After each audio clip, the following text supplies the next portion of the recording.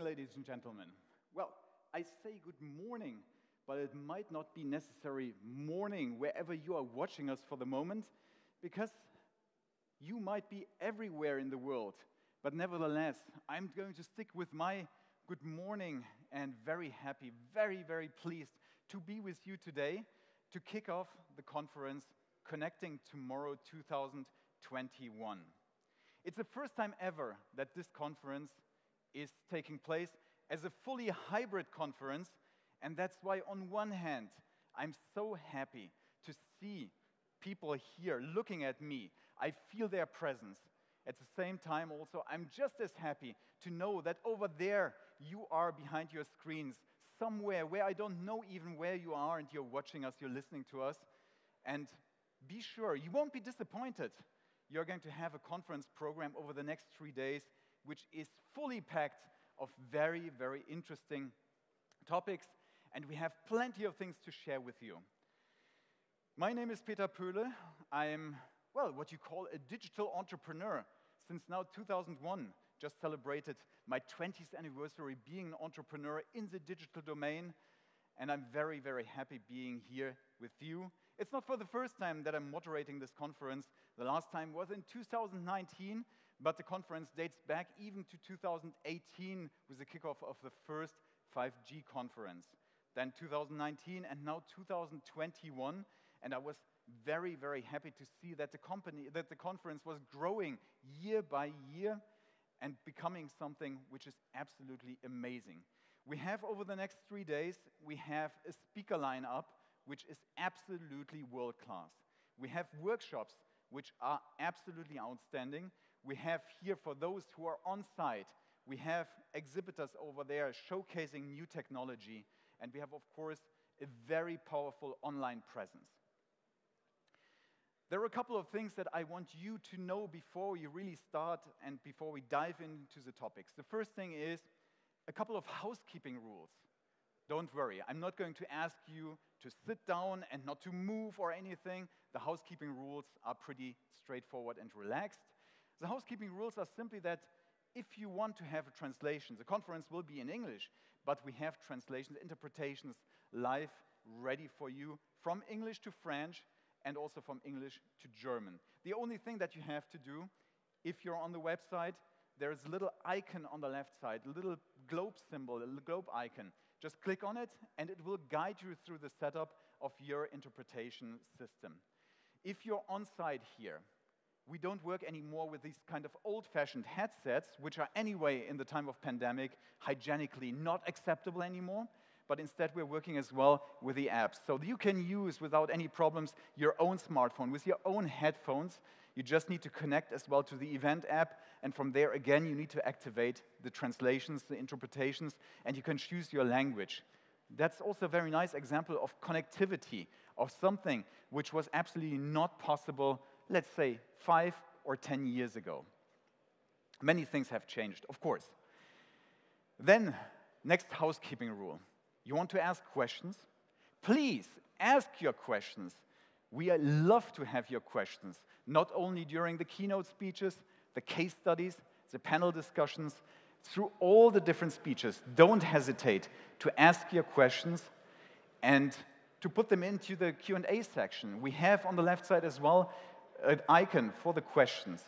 You can go click on it, your questions will be collected, they will be published, and the other member of the audience can, without any problems, they can upvote the different questions to see which question is the most popular one. Use it, please, because the conference is living from interaction. And then last but not least, we have also networking. And as for a good hybrid conference, there is clearly the possibility to network.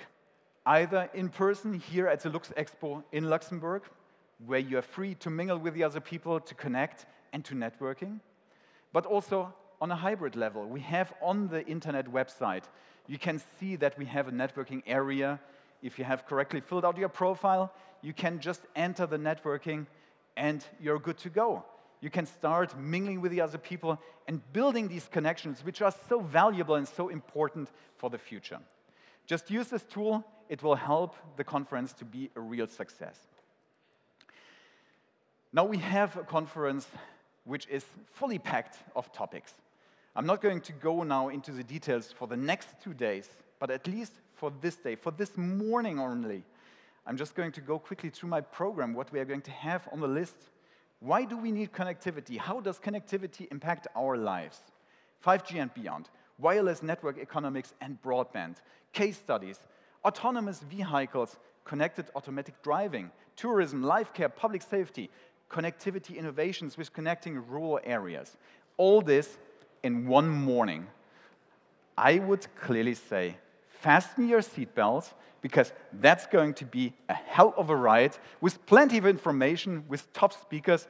And I myself, as a moderator, I'm really looking forward to what is coming up, because that's going to be enormous and great to learn so many new things. When we speak about connecting tomorrow, then I like really to look into the past, because the past is defining the future. Not only today, but the future itself. And it helps also quite a lot if you look into the past to see what kind of short time frames were necessary to progress at an enormous pace. Let me jump back 1985. Back then I was 9 years old, and I remember myself receiving as a gift from my parents my first home computer. I remember it like it was yesterday. It was a Philips VG8020 MSX, a home computer standard. Some of you might still remember the standard. It's extinct. It doesn't exist anymore, unfortunately, even though it was a great thing. But I remember this computer. It had 80 kilobytes of RAM, totally limited compared to today. I mean, look, we have in our pockets, we have small supercomputers carrying around with us. This one, I need to connect it to a TV. Connecting it somewhere to outside of my room was literally impossible, at least for me. And some freaks I know, they were able to connect it over the telephone line and to connect with other freaks somewhere. But that was something so far away from me. So I had my little computer there, and if I wanted to do something useful with it, I had to type some program code in there with BASIC and eventually buy some software, play some games on it. But it was very limited. But still, it was something which was opening up a whole new universe for me, and it showed me, wow, this is something which is the future. Fast forward by 10 years, 1995. That's 25 or 26 years ago from now. That was back then, 26 years, which is really not a lot. 26 years, and in 95 I got my first internet connection. And again, this was a disruption for me. All of a sudden, I was able to type in to the Netscape browser back then, www, and an internet address. What a revolution for me to connect to internet sites and to get all of a sudden information. There were thousands of internet sites back then. That was enormous, thousands of internet sites. And still, how limited have we been? I remember my first modem was a 28.8K modem, extremely slow. And still, it worked, it was nice. But compared to what we have today, 26 years today, just compare for yourself. You all remember how it was back then. A little fast forward also, 1997, I started my studying of digitale Medien, which is today media computer science, in Germany. I ended up living in the student accommodation housing, and we had for the whole house of students, we had an ultra-fast internet connection. We had a 2 megabit connection. And that was revolutionary back then, because all of a sudden, I had for the first time in my life, I had this great feeling, you are always on, 24/7 connected. I switched on my computer, I was connected at a speed which was incredible for me. Every time when I went back to my parents' house, and I had to connect over my, back then, 56 point whatever K modem, it was so slow. But I was connected, and that was enormous. All of a sudden, things came up, chatting with other people, connecting with people that you had never seen before, just being able to chat. And even though back then we had already smartphones, the smartphones were feature phones, what could you do with the phones back then? Typing a couple of numbers, saving a couple of numbers, sending text messages? Yes, sure. But I still remember also when you had, I think, 100 text messages in my Ericsson, it was full. You need to delete the text messages again. connectivity. At some point, someone invented WAP, these kind of small mobile websites.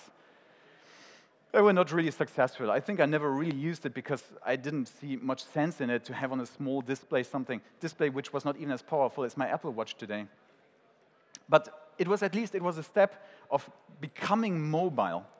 And then again, fast forward, 1999. I remember myself sitting at my student job. I became just a webmaster of a clothing company called Pimki in Germany. I was doing it as a student. It was pretty cool. And I remember myself sitting there in the office, being connected with all the people, the different actors in this company. And I still remember also how new many things still were. The director, the head of human resources, he came to me and he said, yeah, if you want to have some more information, look at Amazon.com.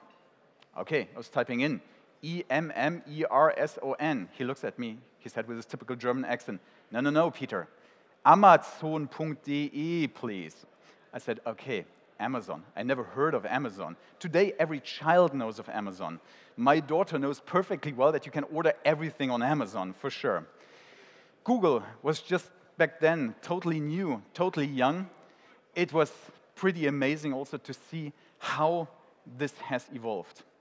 And then fast forward again. I remember myself being scotched literally in front of the screen and watching a live stream from a certain guy. In 2007 it was, from a guy called Steve Jobs, who just introduced on screen a revolutionary internet device. It was a day where the iPhone was born, and I had a great feeling, here really something is changing, because all of a sudden connection becomes really mobile, internet becomes mobile, and this will change kind of the world. And I was eager to get this device that we couldn't even get in Europe at the beginning, the iPhone 1. I wanted to have one, and somehow I managed to have a friend of mine bring it from America over there, so that indeed in 2008 I had it. I was the first among all my friends who had the iPhone 1. And when you look at the iPhone 1 today, how limited again it was. No app store. The connectivity, it had edge. It didn't have any 3G back then. Loading an internet site mobile was, well, let's put it like this, not a real pleasure. But still, it worked already. And then all of a sudden, it went so quickly. And now a really big fast forward. Today, we are 2021. 2021, we are living in a world where we are constantly connected, where we all have our mobile devices with us, and still we are only at the beginning. Even though we have artificial intelligence in our pocket, without that we know even that we are using on a day-to-day basis artificial intelligence. We are constantly connected. We know that we have internet. Internet is not anymore something which is nice to have. Internet is something like electricity, which has to be. We need to be connected. I know it for myself. If my internet connection fails for some reasons, well, I cannot really do my work anymore even. And that's something which is very significant. And that's why connectivity is so extremely important, and that's why we need really to make sure that now we pave the road for the future. And that's why I'm extremely happy also to be with you here today to speak about the future, to discuss how the future will look like. How will our connection be in the next 10, 15 years? I was going back literally 36 years in my life, retracing a little bit the different technological developments. And you can see 36 years, that's really not a lot. If we see only what happened over the last 10 years, a very short amount of time. What will be in 10 years? What will be in 15 years? Welcome to find this out. I'm not necessarily qualified now to speak about these things. There are much more qualified people, and I'm very happy that we're having these qualified people with us here. The first person who is clearly qualified about speaking about this, but also who is at the right position to change the world, at least here in Luxembourg, but maybe also on a European scale, is our first speaker. I had yesterday with the organizers, had a little chit-chat, and I said, how on earth I'm going to introduce a person that everybody knows, a person that everybody knows what he's doing, what he has achieved in his life. Very difficult. That's why I'm going to make it very short. Dear Xavier, I'm going to introduce you simply as a visionary. I'm going to introduce you as a Prime Minister of Luxembourg, as a Minister of Telecommunication, and is a great guy who has a vision where we will go in the next 10 years. And that's why, ladies and gentlemen, a very big and warm applause, also virtually please, for Mr. Xavier Bettel.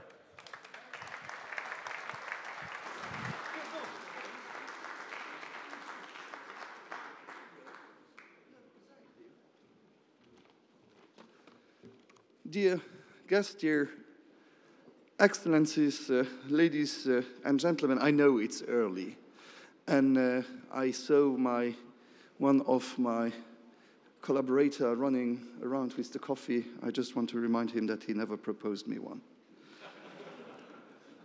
I don't know where he's sitting, but so it's done.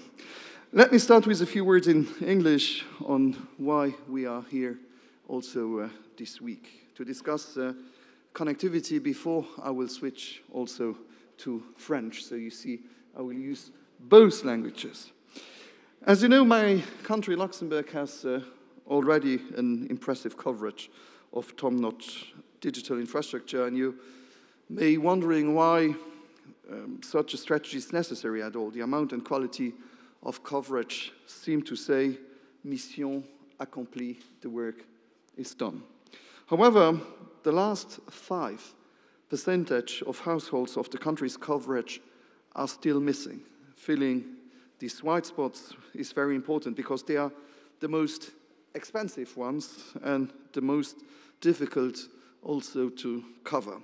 Even more importantly, they are the ones that help closing the social gap between those who have broadband coverage and those who don't. For me, this is not a technology question, it's also a social one. And we saw the last week and last month and even the last year how important good connectivity is. I'm in this country a prime minister for the one who are connected, but I'm also the prime minister for those who are not yet. And we have to do real old best that the digital divide is not becoming a social cleavage. We had e-education, we have e-health, we had a lot of meetings, social contacts through the digital world. So, and all of you usually are not needed to be convinced, but imagine you would live somewhere where it would not work. And I'm sure yesterday night, in some households, some parents had difficulties to explain to the children, Facebook will come back, Instagram will work soon, WhatsApp will be okay tomorrow. Yes, because also we live today in a situation where a digital world is part of our everyday life. And that's the reason why with this COVID situation, where we realized how important also this digital risk of division is, I put this topic on the agenda and wanted to tackle it with this ultra-high-speed broadband strategy. We want digital transformation for each and everyone, and we simply cannot achieve this symbol of progress without the ambition to close the digital divide today.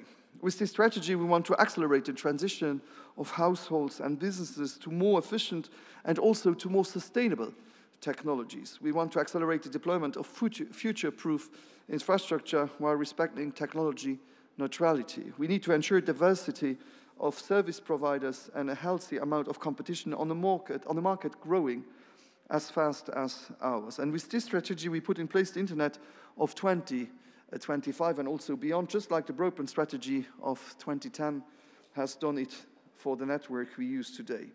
With more transparency for the consumer and more opportunities for the service providers.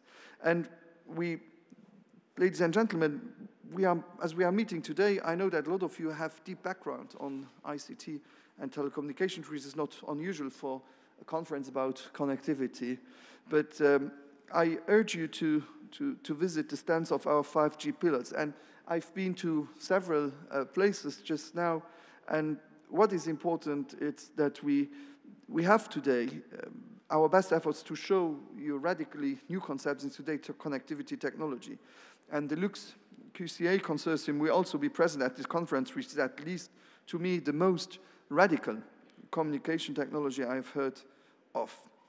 However, we have also tried our best in organizing discussions with definitely the point beyond also technology, and will help us advance as a society. This is not the conference reserved to telecommunication industry, but open to all our society. And allow me to switch in French so that also other participants are able, and I know that a lot of virtual visitors are here today, are following in French.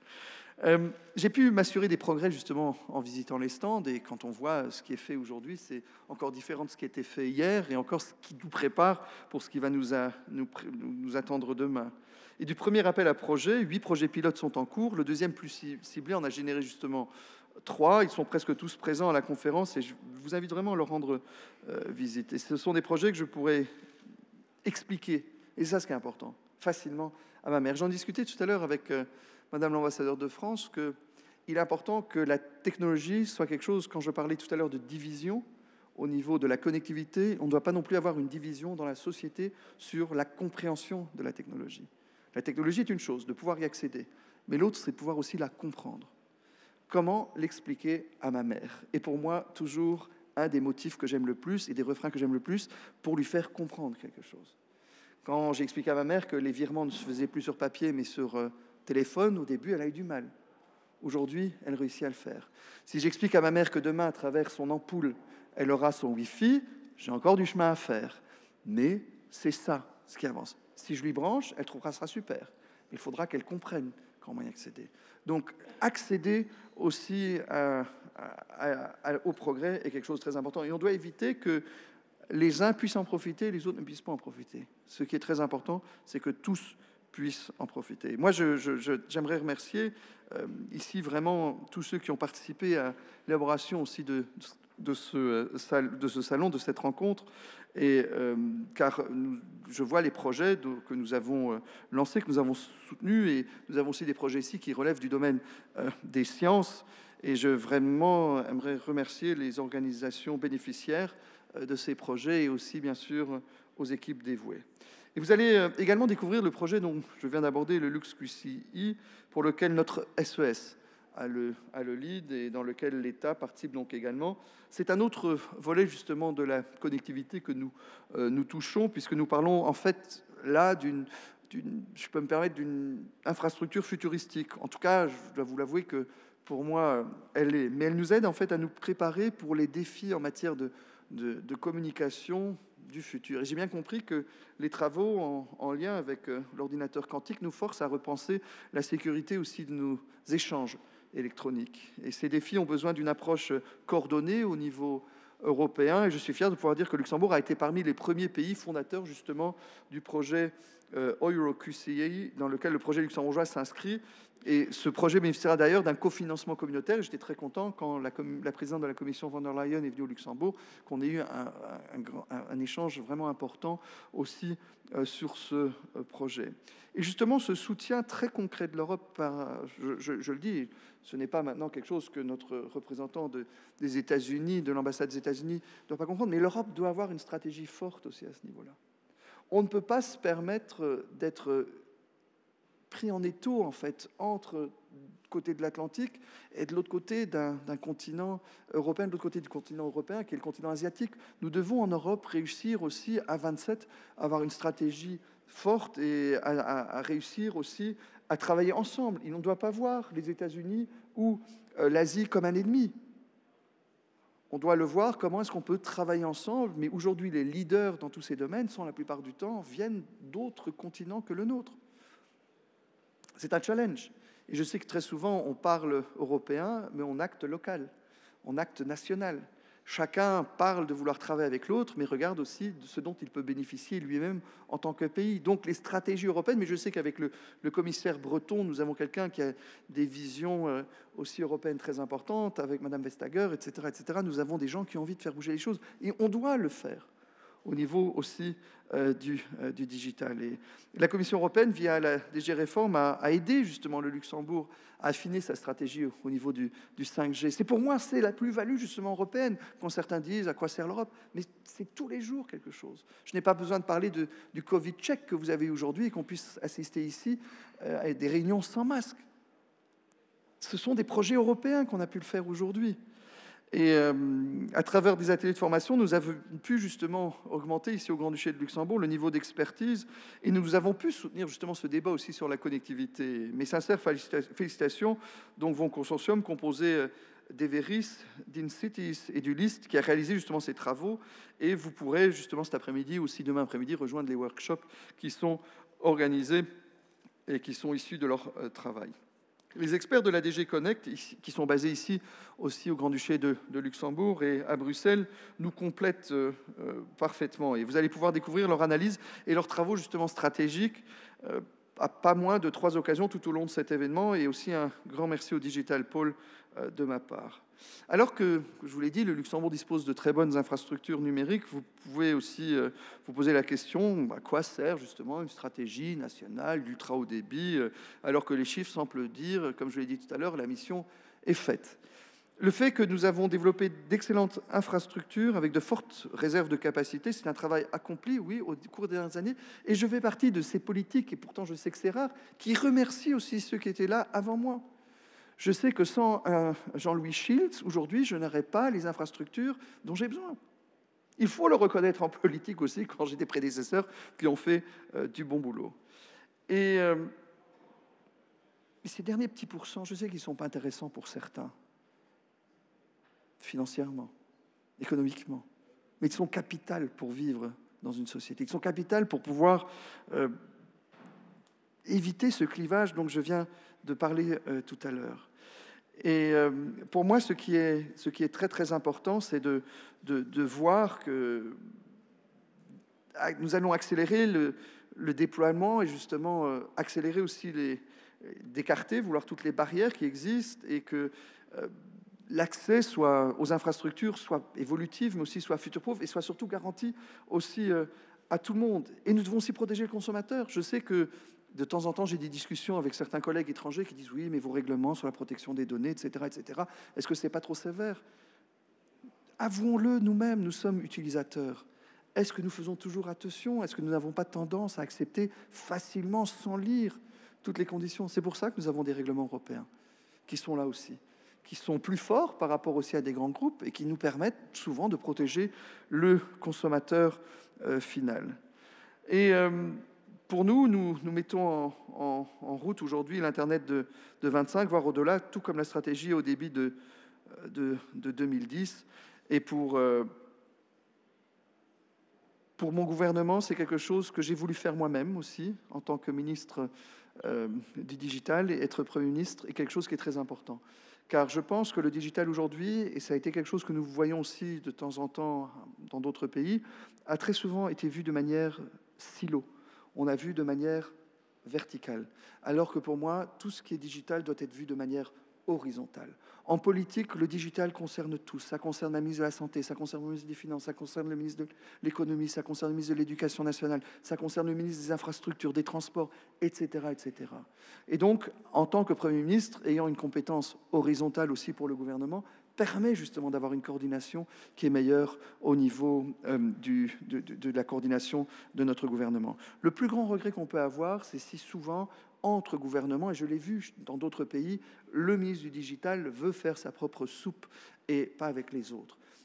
Je le regrette et je pense que le choix qui a été fait au Grand-Duché de Luxembourg de mettre le digital au niveau du chef du gouvernement est important. Sauf erreur de ma part, je crois qu'en Allemagne, ça a été aussi le cas, justement, que la chancelière s'est adjointe aussi un secrétaire d'État au digital pour pouvoir avancer dans ce dossier.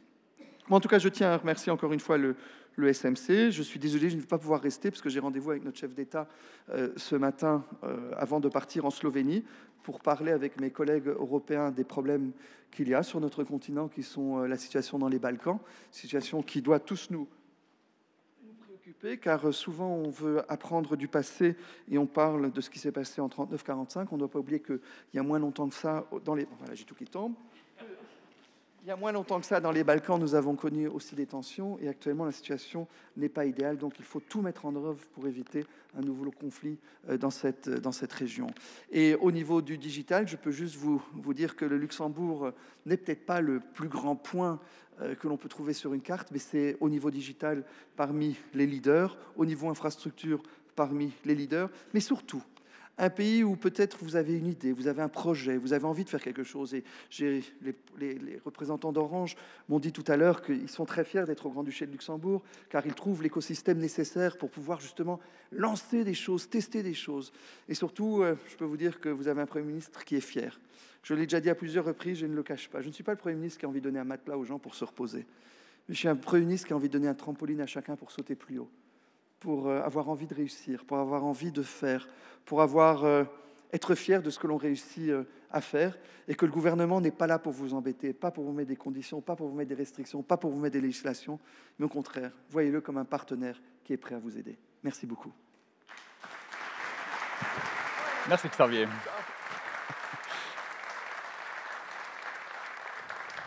Thank you very much. Prime Minister Xavier Bettel, Minister of Telecommunication, you pointed it out absolutely correctly. We are not an island. We are international. We need to work together, and that means also regulations. I'm going to keep it now short with my introduction for the next speaker. John Giusti, you are the Chief Regulatory Officer of the GSMA, and you're going to tell us a couple more things about how regulations on an international scale are working. A very warm welcome for John, please.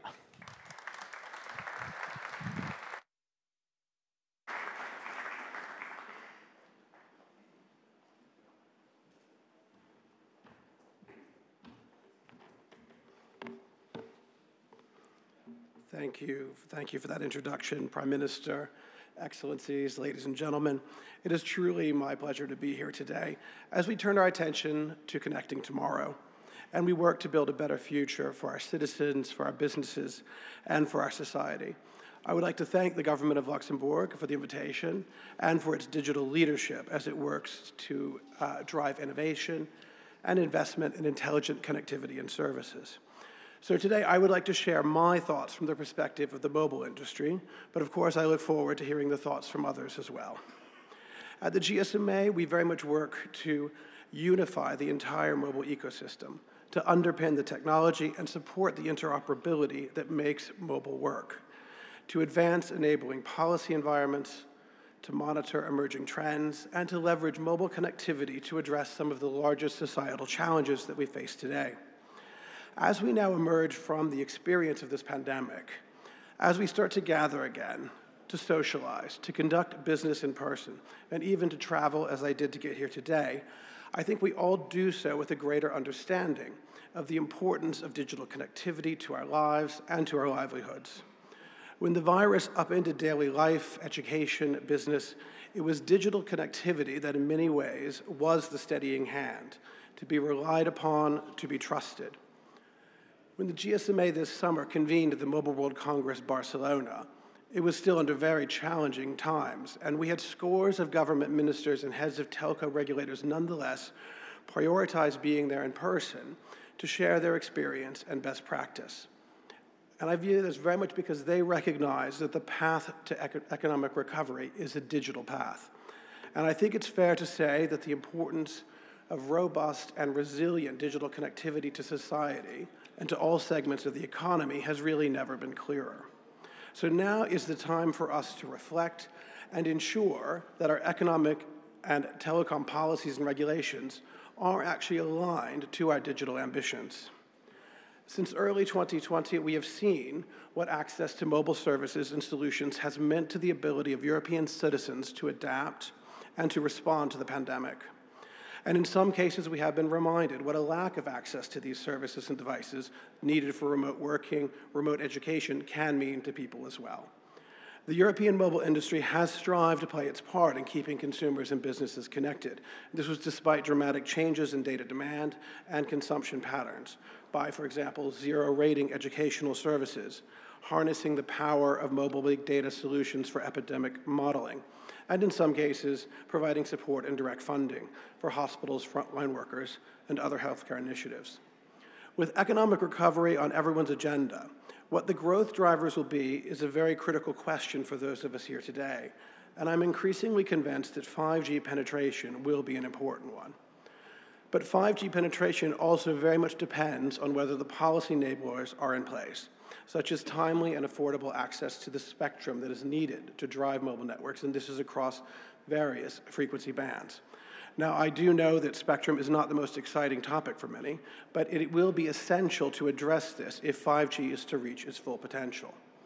If we in Europe want to stay competitive in the global 5G race, to drive the necessary infrastructure deployments, to fuel sustainable growth, and to trigger a green and digital transformation across the continent, government and industry need to work even more closely together to eliminate barriers and to support sustainable investment in network infrastructure.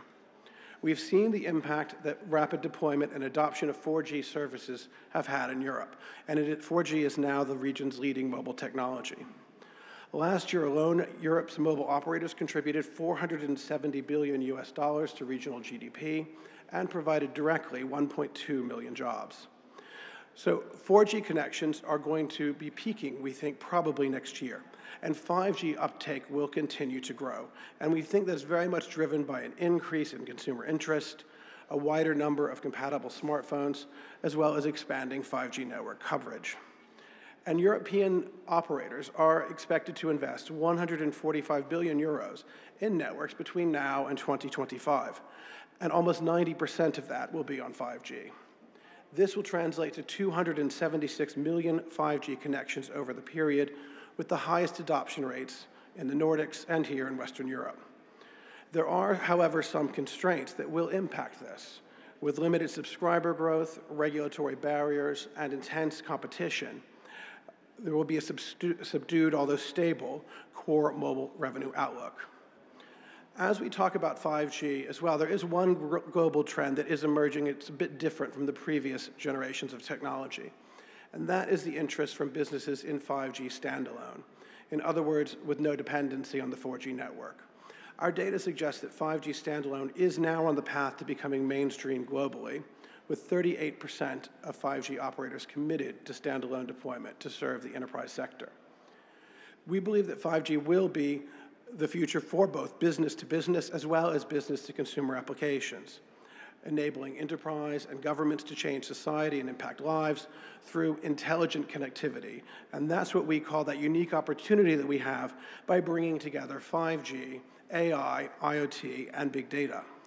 We're starting to see the emergence of real 5G use cases. I saw some here on the floor at Lux Expo just this morning, and many more are yet to be revealed. So remember, we have to think back and reflect that when 4G was first rolled out, nobody could have possibly imagined that combined with the advances in handsets, that it would fuel the platform economy we have today. So now with 5G in healthcare, we can imagine real-time clinical expertise as paramedics transport patients to hospital, saving lives. And with 5G in manufacturing, augmented reality can allow complex tasks to be performed remotely and precisely, improving worker safety and productivity. But as the Prime Minister alluded to, connectivity is about more than the bottom line. In my many years of working with the mobile operators, it is clear that they see themselves as more than just a business, but also part of the community they serve. Mobile operators are, after all, not some far-off company, but in all cases, a nationally licensed one that is operating on the ground with employees and subscribers in every country around the world. So many do feel a duty to contribute where it matters. In 2016, the mobile operators decided to be the first sector to commit as a whole to the UN's 17 Sustainable Development Goals. Each year, we at GSMA measure and track progress against each of these goals and publish a report alongside the UN General Assembly so that we can identify progress, but also hold ourselves to account for any gaps. We currently are measuring highest in our contributions, not surprisingly, to SDG 9, Industry, Innovation, and Infrastructure, but also SDG 4, Quality Education, and SDG 3, Good Health and Well-being. But of course, progress depends on connectivity, and we already have heard about the challenge of covering white spaces. Great strides have been made to expand digital inclusion, but I do think it is very fair to say that there is a mammoth task that lies ahead. Globally, network investment has seen mobile internet coverage In other words, areas where there is no mobile internet coverage drop from 1.8 billion people to just 450 million people in 6 years' time. So a pretty extraordinary drop. Still a large number of people not covered at all. But over this same period, the usage gap, meaning those people who live within mobile internet coverage but are not using it, has remained steady at 43% of the global population, or 3.4 billion people. So just think about that experience as we've come through this pandemic. That percentage of the population did not have the same opportunities those of us here did. And no company or government will be able to close this gap on its own. So we're going to have to work together to ensure that the opportunities that come with mobile internet usage are open to all, even where digital skills, literacy, or affordability get in the way. And finally, with COP26 taking place next month, I would be remiss if I did not mention climate action. In 2019, we announced an ambition for mobile operators to be net zero by 2050 at the latest. Now, many are going much faster, and we are really pleased at the level of commitment that we've seen and that has now been recognized by the United Nations Race to Zero as the first breakthrough sector. But mobile sector emissions, such as constructing or owning networks, the use of handsets, only account for 0.4% of global emissions. What is really exciting to us is that mobile connectivity is a real opportunity to enable other industries to reduce their carbon emissions by a factor of at least tenfold. At the GSMA, our vision really is to unlock the full power that connectivity can bring so that people, society, and industry thrive. I have no doubt that 5G will play a key role in connecting tomorrow. But to get us there, the mobile industry will need to continue to invest, innovate, and importantly, build strong partnerships with governments, international organizations, and other industry verticals to deliver on this better shared future. Thank you very much.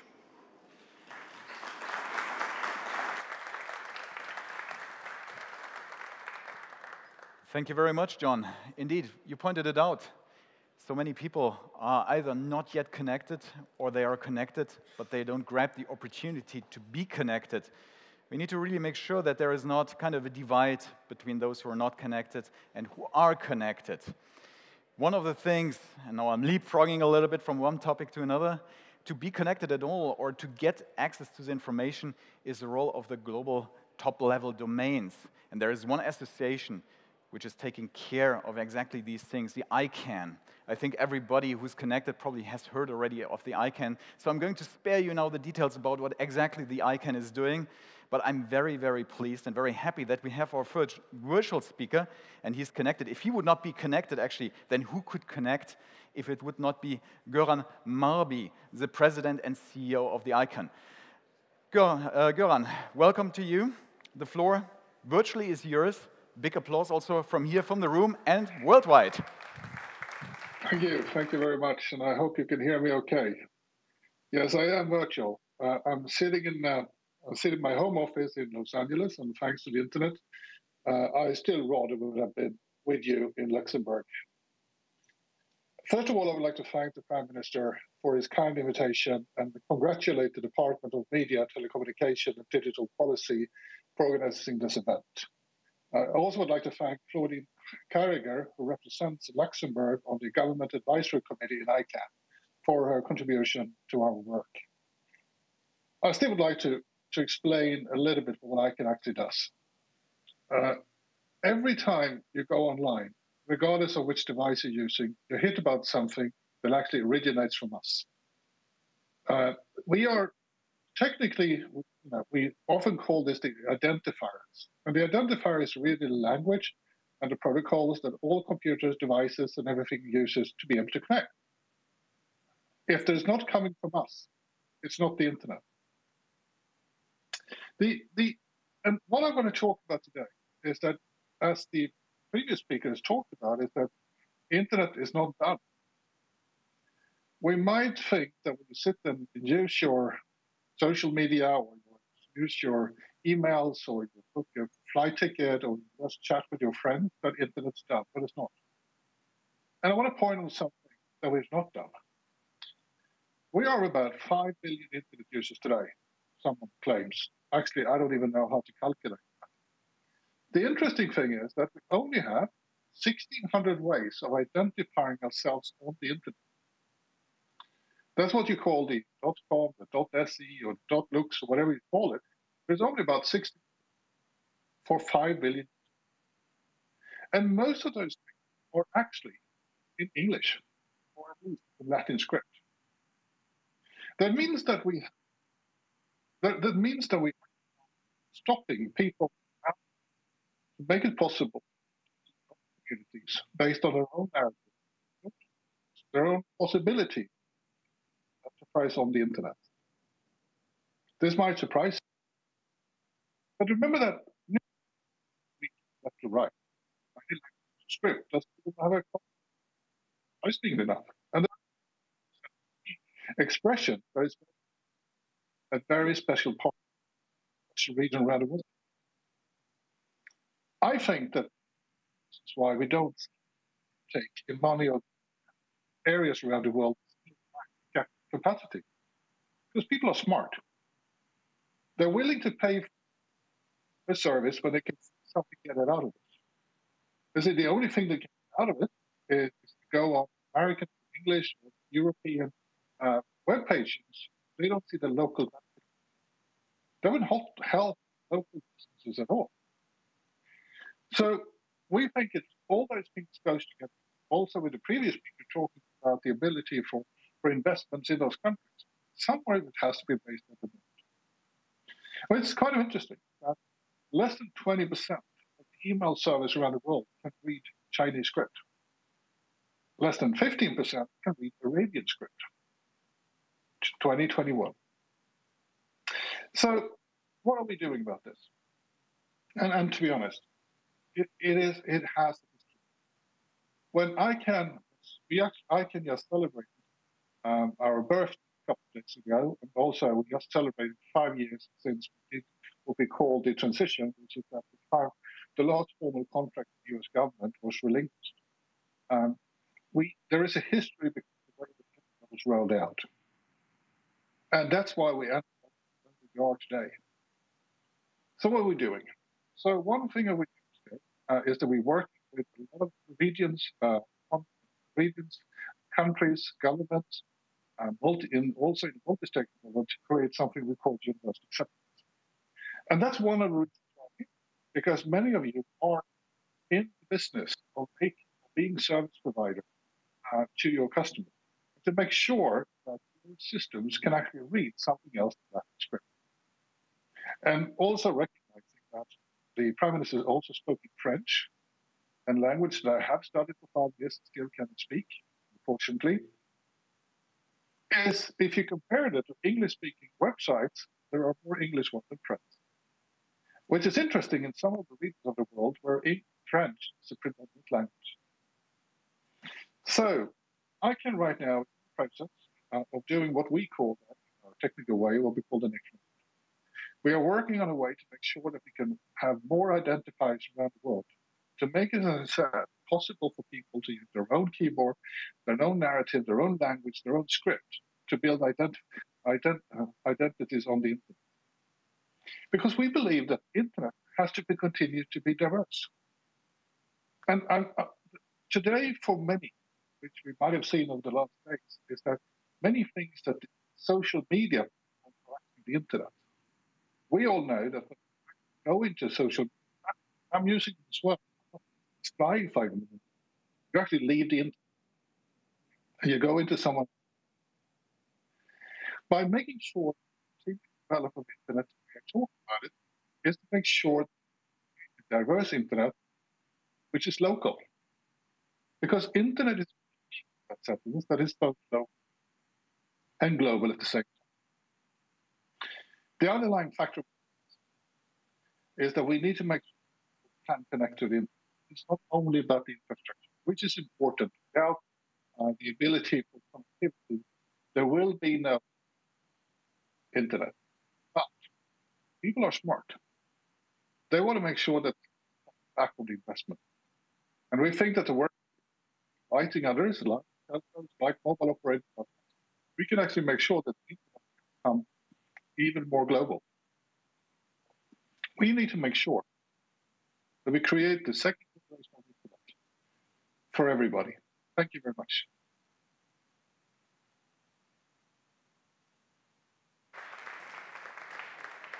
Thank you very much, Göran. Indeed, we still have a long way to go. Still a lot of things to do. This applies also to connectivity. I'm very pleased that we have now on stage the next speaker, Poehle. Paul, you are the head of tech for the Media and Telecoms Research from Deloitte in the UK.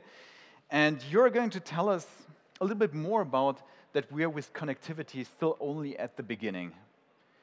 Indeed, when I remember in 2019 when we had the last 5G conference, we had kind of a test connection here for 5G. That was all.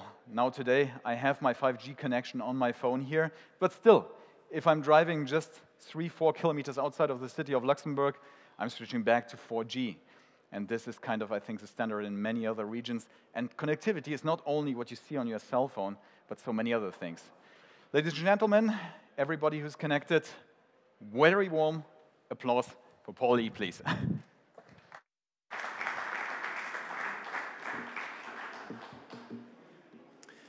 Thank you very much, Peter. And it's a pledge to be here. I've been to Luxembourg many, many times in the last 20 years, perhaps 30 or 40 times. But yesterday was the first visit in 2 years, and the first time that I had to get a visa, which is here, just in case anybody wants to see it, to come from the UK. So, good times. So I'm going to be talking to you today about what we see happening in the connectivity space. And the core message I want to give is I believe we've only just begun when it comes to connectivity. We're still barely connected. Now, in the era of 5G, and given what Peter was just saying about a few years back it was an experiment, and now we have coverage. But the thing is, we will be far more connected in the future. There is a lot more connectivity yet to happen. And when you think about what is possible, think about all the things that you would like to do if connectivity were to permit you to do that. Now, when I look at the reason as to why we have connectivity, it's a fundamental building block. It's a core technology. It's a platform on which applications are built. And on top of that, you get the reinvention of industries. You get the enhancement to economies. So when we look at what are the structures which are out there, so we've got fiber to the premise being deployed. It's very advanced in someone like Luxembourg, as the Prime Minister was saying. But in many other markets, it's still very, very slow. But there is plenty of scope for improvement. And we're still rolling out 4G in many markets. And 5G is a work in progress, and we have things like standalone 5G to look forward to. But they enable new applications like machine vision, like machine learning.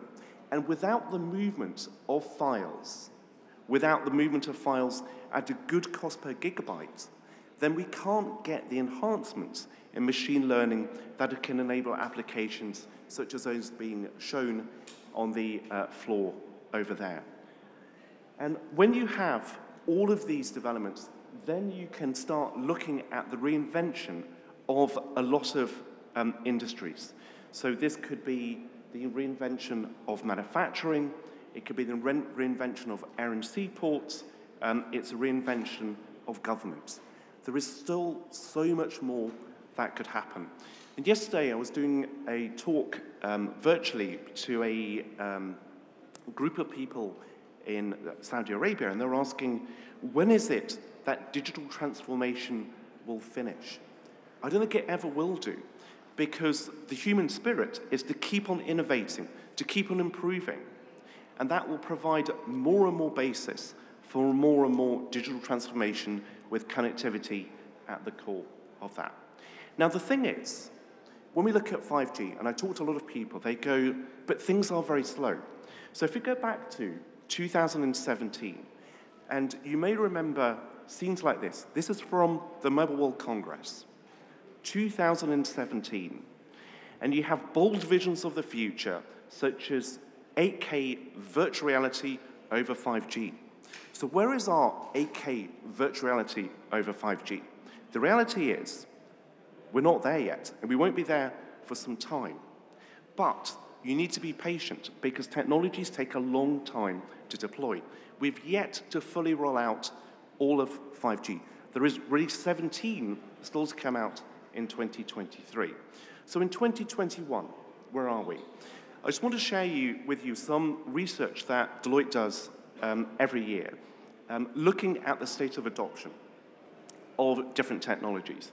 And when you look at the state of adoption of 5G, what you can see over here is it's pretty low across these countries we've got here, about 7% on average across this range of countries. And if we look at attitudes towards 5G, one of the things which is really interesting is a lot of people who have 5G can't tell the difference. Now, why is that? That's partly because we don't yet have the applications that make 5G stand out, the biggest one of which, at the moment, is congestion. Social distancing muffles the business case for 5G at the moment, but that will all go away. Now, you'll also notice that of the countries which are least able to tell the difference between 5G and not 5G, the UK leads. And in terms of why is it people buy phones, 5G is quite low down the list. And again, that might look like there is a resistance to 5G, but I would say it doesn't really matter, because all of this demand will become soaked up over time. And I remember the launch of 4G. And again, the perception was always, it's a slow start, and 3G too. And the first job I ever had was looking at the transition from 1G to 2G and trying to explain what that would mean back in the early 90s. And back then, we could not tell what was going to be happening with 2G because we hadn't really let it loose on people yet.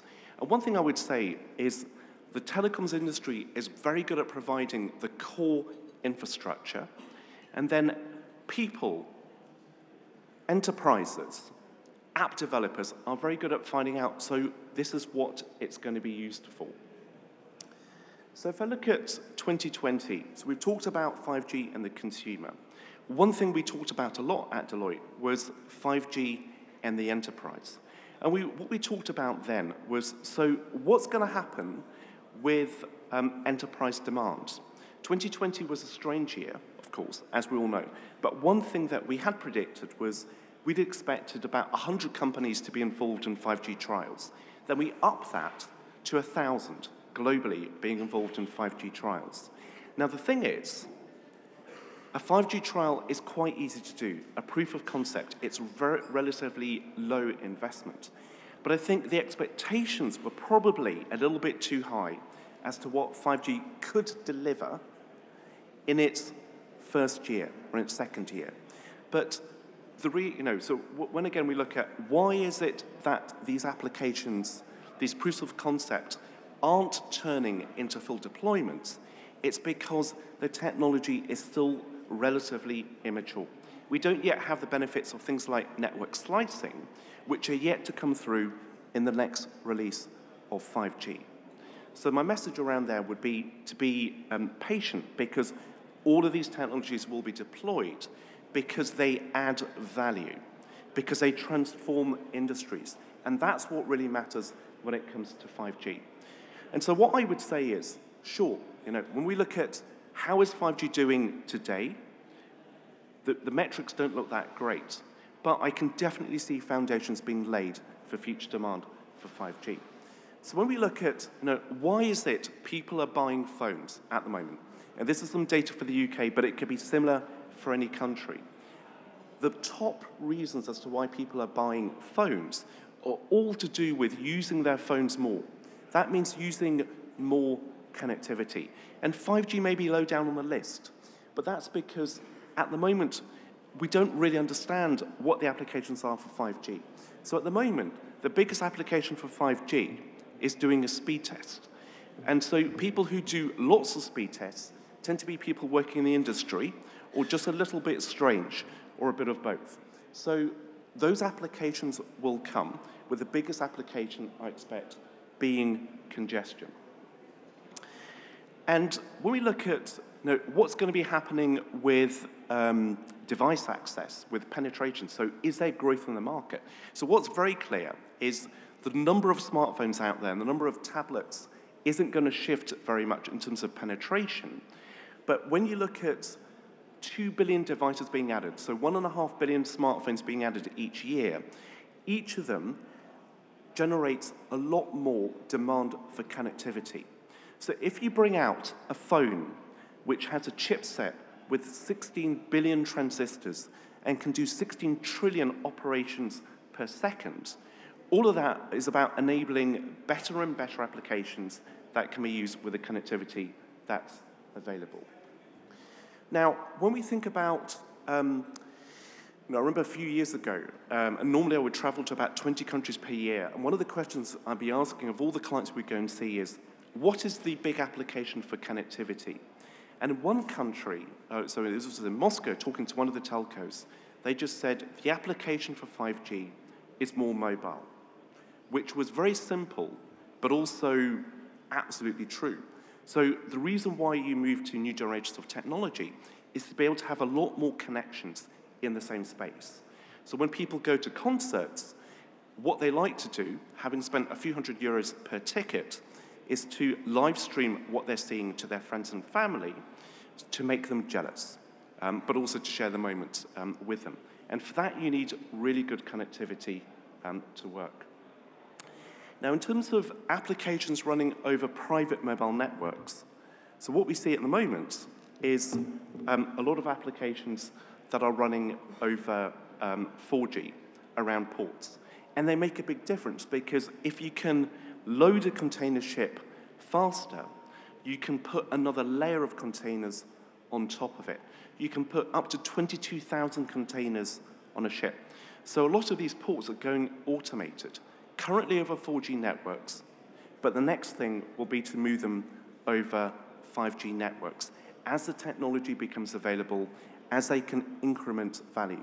And because ports will always compete with each other to carry freight, you'll always have upgrading of technology coming through.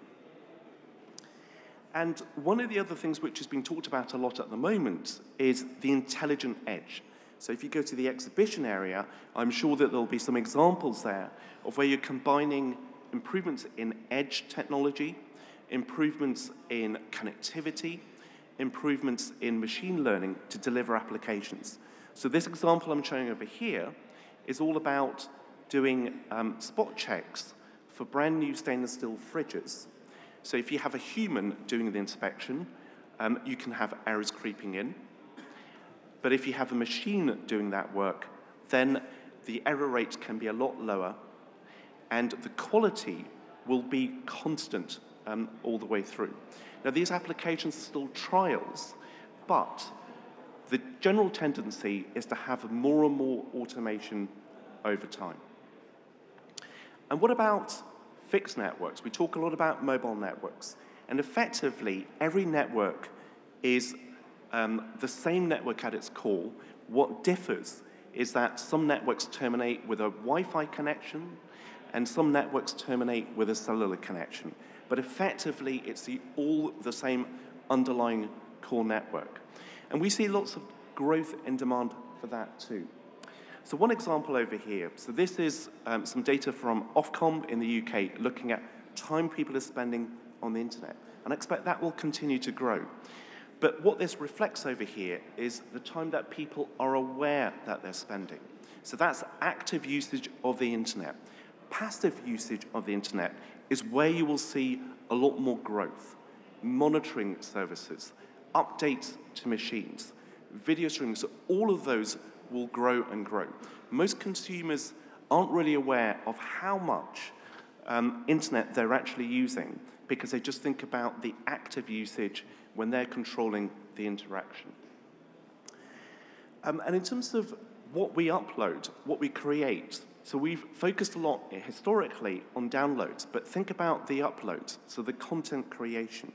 So one big data point that came through last week was TikTok reaching 1 billion monthly average users, the fastest time that anyone has ever managed to do that.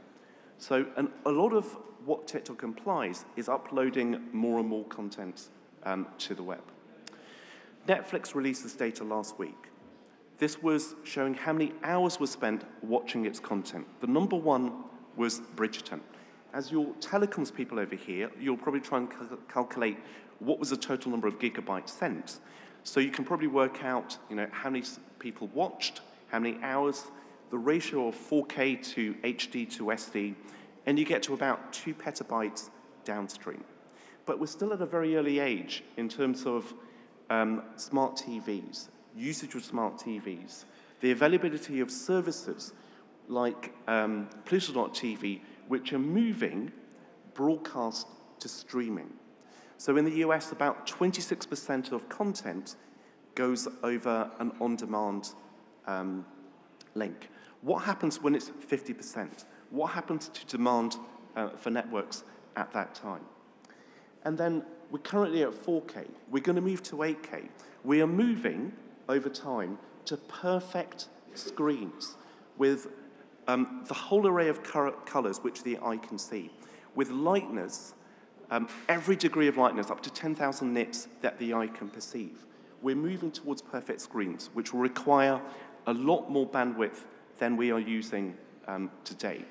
And the cost of creating those tools becomes lower and lower. I remember going to IBC in 2012 and seeing 8K cameras. 84 kilos they weighed each, and they were priceless because there were about 3 of them in the world at that time. Now you can buy them for under 10,000 euros. So that's the progress that technology is always delivering, that constant iteration. And monitoring has yet to go mainstream. So I look at all the connected devices that people have. The number of cameras is going to grow because things like security cameras, there is no limit to how many security cameras you could have because there is no limit to, I guess, paranoia or the need to be safe. And when it comes to health, we talk a lot about remote surgery, but I think one of the biggest increments that's going to happen is a lot more monitoring by things like smartwatches. For a lot of males in many European countries, there is very little data gathered between the age of about 15 and 50. But smartwatches can start gathering that data and provide a lot more data to them. So where I see where we are right now, so connectivity has made tremendous advances over the last 10 years, but we are still barely connected. Thank you very much for your time. Thank you very much, Paul. Just bear a little bit with me, just for 1 second on stage. It was quite interesting, actually. You pointed out quite a lot of video, actually, that was driving now the transition from 4G to 5G. Indeed, I have the feeling, when I see also myself the usage, 4G, if you just want to consume some video, that's roughly enough. Do you think that people create this awareness or have this awareness, or is it something that could simply come like this as a normal transition, that they feel, okay, now it works seamlessly if I want to upload my videos, that they expect it simply, or do you think that it's something that they really realize that now a new technology is in place? I think what will happen is, so 5G provides an upgrade to the availability of high-speed data. And at the moment, when we can't upload, because 4G works perfectly if there aren't many people around you. So when you get a lot more people in a space, then it will get congested. So when you get people moving to 5G, and they're the ones who can actually send that connection, or their network has got that capacity, then the people with 4G will feel left out. That's what drives lots of demand for upgrades over time, is other people get jealous, so they want to upgrade. For sure. That's what happens with smartphone upgrades. Do you think that now over the next years, it will be not much more the question anymore, am I using my fixed line, or am I using my 5G connection, or maybe 6G connection at some point, or will it be simply just the normal that I have, wherever I am, a perfect internet connection? Yeah. So from the consumer perspective, that is ideal. So consumers just want it to work, and want it to work brilliantly, and first time, with no spinning wheels. And they don't mind whether it's delivered over a Wi-Fi connection or over a cellular connection. They just want it to work. So the operators which are able to make that perfect connectivity experience absolutely seamless will win out. What I see as a challenge is often you'll have mobile network teams not always talking to the fixed network teams. So integrating those two cultures is really, really important. How do you see the impact now of 5G also on everything which is mobile or remote working? I mean, we're living in a time for sure where everybody of us experienced already home office with all the problems. You were in a conference and you had a bad internet connection, so you barely could hear the other person or they couldn't hear you or whatever. Where do you see the impact on 5G on this domain also in the future? I think, so one thing about 5G is the way in which I would roll it out is I would use 5G and also the fixed network as complements. And to hide that, though, from the consumer. But what that would enable is you always have connectivity, you always have a backup, you always have redundancy going into any home. What is interesting about how we have worked at home is we haven't really ring-fenced the people who are working. They tend to get lower priority than, let's say, streaming apps, because streaming apps have been designed to work at home, whereas the video calling apps haven't been. So sometimes they get pushed off the connection. And I think what you should have for home working is, first of all, you need to have a walled-off connection, so you always have that connectivity, which isn't that great, 3 megabits per second. The next thing I would do is, to have properly hybrid working, you need to be able to see people as you would do in real life. So be able to see all of you rather than just the top of you. So one thing which I've heard many times is people can't tell when, for example, their colleagues, female colleagues, are expecting a baby because they can't see their belly growing. And so people get embarrassed, or women get embarrassed about saying, oh no, I'm about to go off on leave. So we are far away from the situation where we have good enough connectivity to do hybrid working. We had good enough connectivity to continue working if you're an information worker, but I think it's more like a sticking plaster, to be realistic. It hasn't iterated massively in the last year. So if home working really worked, we would never have audio dropping out. We would never have video dropping out. You would not be able to see the edges between the face and the artificial background behind them. We're a long way from that. That's reality where we are today. The ideal world. I mean, everybody knows that it doesn't, most of the time when we really need it, it doesn't work. Let's face it. So that's unfortunately the problem. Last question to you also, monetary aspect. Still, today we have our smartphones. I pay quite a high price for a subscription where I don't necessarily need to worry now about the data rates. But still, I know a lot of people who have only 5 gig or 10 gig, maybe something like this. Do you see that in the next 2, 3, 4 years this will change so that we're going to have, just as home, also a connectivity where actually we don't need to worry anymore about the data that we have consumed? That's a really good question. And I think one of the underlying questions to that is, what is the right to connectivity for everyone? Because with every year, as you get more digital divides. That's where we are. And homeschooling has really revealed that and has been sort of like a scar on society because we haven't really addressed that as a society well enough. And so, we could say, let's say, legislate to say everybody should have 100 megabits per second.